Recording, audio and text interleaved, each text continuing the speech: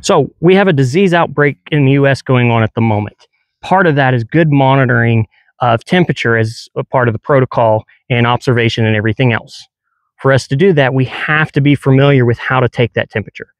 I've got my guinea pig horse with me here today. She's going to help us exhibit on how to do this. You're also going to need a cheap, I recommend just a cheap digital thermometer. 30-second read is probably ideal. The short 2-second, 5-second reads are not as accurate. You're going to want your horse secured. In this case, we're haltered it, and attached to the fence. Going to approach the horse gently, letting him know that you're here, staying by as close to the horse as you can by this back leg. You're going to slightly move the tail out of place and insert the thermometer into the rectum. Once it's in the rectum, you're going to wait for it to read and beep to tell you that it is done.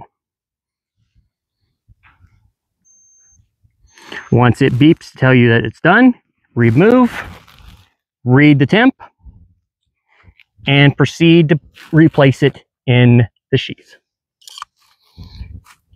For those who travel frequently and everything else, there is also a wonderful option available today in the form of biothermal chips. A lot of horses have microchips for identification. One option is a biothermal chip.